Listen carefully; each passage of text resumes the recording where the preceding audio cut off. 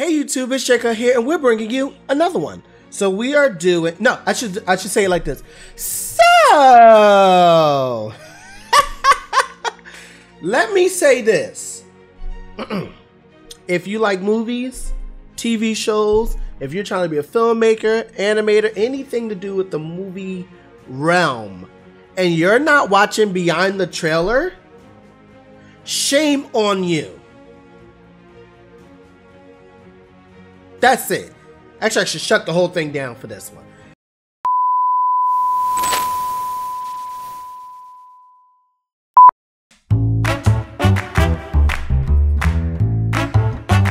Real quick before we get started, I got a coloring book, so that everybody knows I got a coloring book for all ages. JCutt.com is ready to order. You can order it right now. Go ahead and get yourself. Get yourself. But I also have a baby book. It's called A is for Artists. A is for Artists is a new baby book, but I ain't got no money to get the book. So if you want to help me get the book, go to jcutt.com right now and pre-order. It's called A is for Artists. What do you want to be when you grow up? And literally every page is a different letter. H is for hairdresser. G is for gardener. M is for mechanic. N is for nurse. So every letter is a different job, and it's a very squishy, good book. Get yourself a book.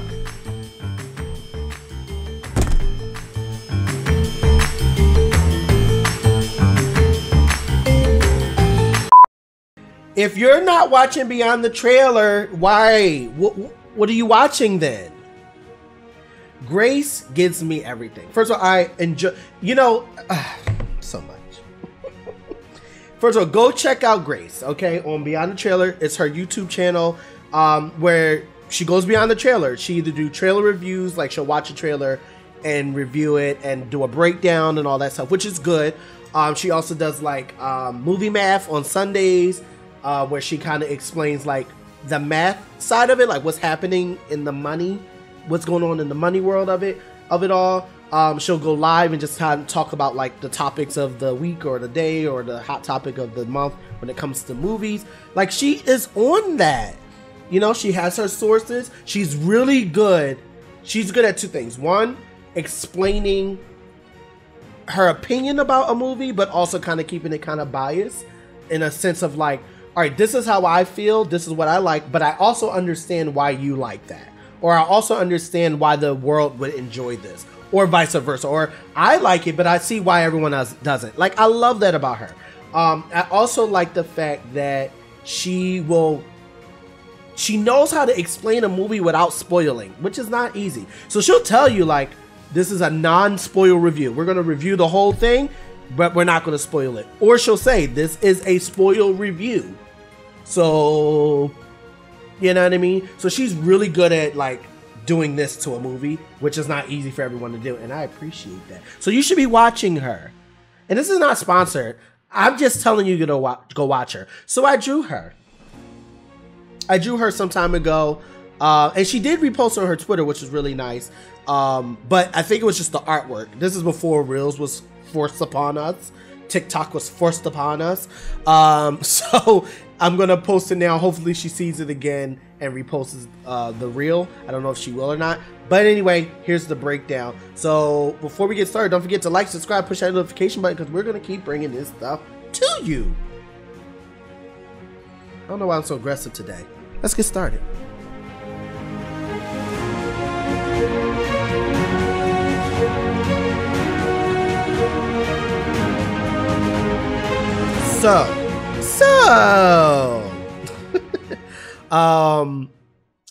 And literally every time she starts a show, she doesn't say so every time, but I say so every time I start her anything. Oh, another thing I like about her that I want to incorporate. Actually, I learned a lot about her, but one is she doesn't edit her videos. She just speaks, but she has years of experience speaking like pretty fluently. And that doesn't mean she doesn't make mistakes or stutter and things like that, but she just can talk without feeling like I got to edit out my mistakes. And I love that about her. Another thing I love is that she treats her YouTube audience like people, you know, like, anyway, which is not easy to do. And I think it does come with growth in your YouTube channel, but she can easily say, remember last time, or she can pick up the conversation like, so like I was saying, like she can start like that because we all know what you were talking about yesterday or the week before or a month before, and now you're bringing us up to speed. So I love that. Anyway, back to the sketch. Obviously, this is an old sketch because look at the detail. So the artwork is not bad, but remember I drew this, I'm just going to say 2019, it's 2022. That's like what? 20, 21, 22. Basically 4 years. So, and that's if it was 19. It might have been 18. I just can't remember. Anyway, so there's a lot of things that I do now that I don't do anymore. Things I do now that I didn't do then. But there's some things here that are still really cool. I do think I got her likeness pretty well. Not perfectly, but pretty well. Like well enough for you to know it's her. But maybe not like right on the nail. And you can, I know this is old method just from how I started inking. Cause now if this was today, I would have silhouetted her whole body with a thicker brush, and then filled that whole silhouette in with gray, and then went in and did these more detailed inking parts. Because I found that later on, because no matter what, I'm going to fill it in with gray. And if you fill in with gray, then I can use all the other layers to clip inside of that gray and then color. But so no matter what, I'm going to do that. But if I do, it doesn't have to be gray. I just feel gray neutralizes everything. But here, because when I do the silhouette, I can use a reference in Procreate and then just literally color pick it. But when I don't do that, now I have to go in and make a silhouette of gray underneath the line and then fill it in. It's just causing more trouble. So it's better to just do the silhouette first of a black ink, and it just looks cleaner and more graphic anyway. But I didn't really recognize that at that time. What was the piece that when I first did that? What piece was that? Can't remember. I'm gonna stumble upon it, but there's a specific piece that I first did that, and I was like, "Oh, I like this method. This is better."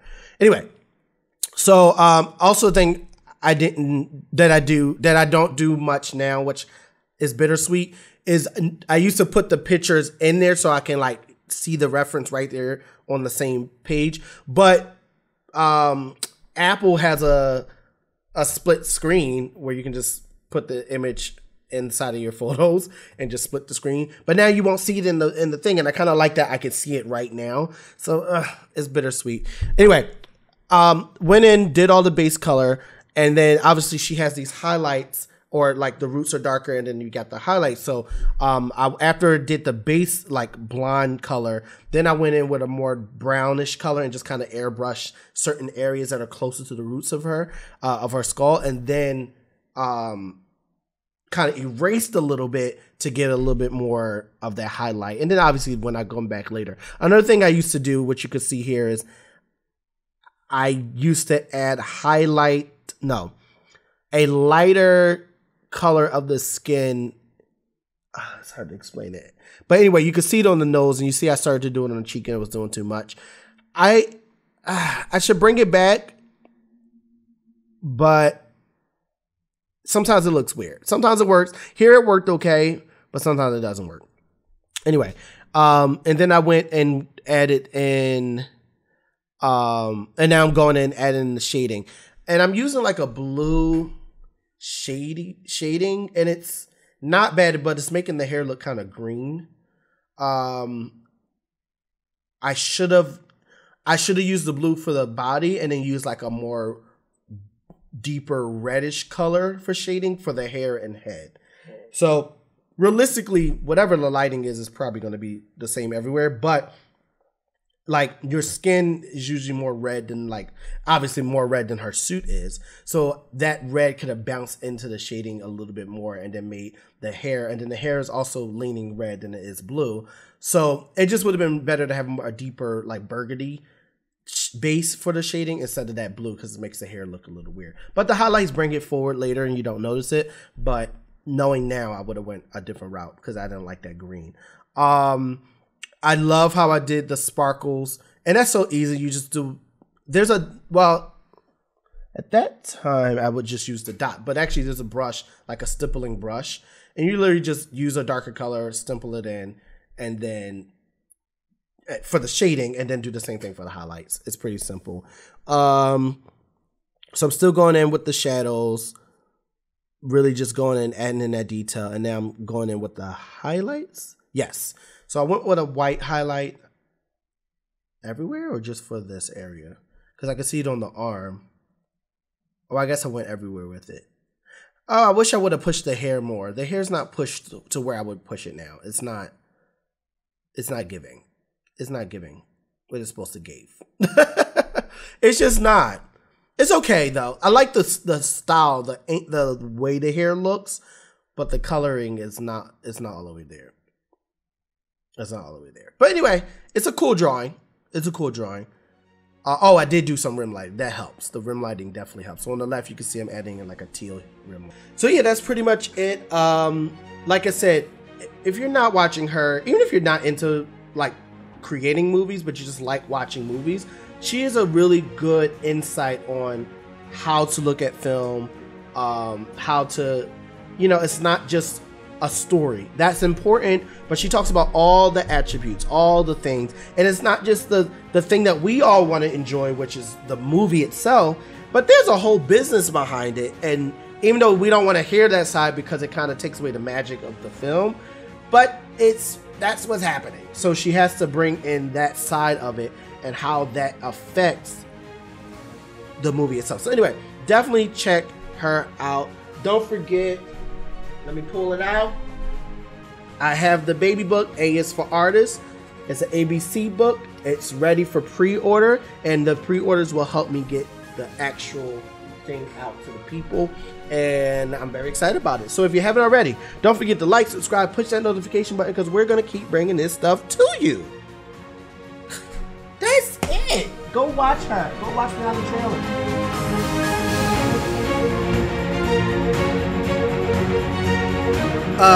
What are you doing? I know you're not about to leave. It's mad buttons down there. You ain't pushed on one of them. You better subscribe to my channel. See you soon.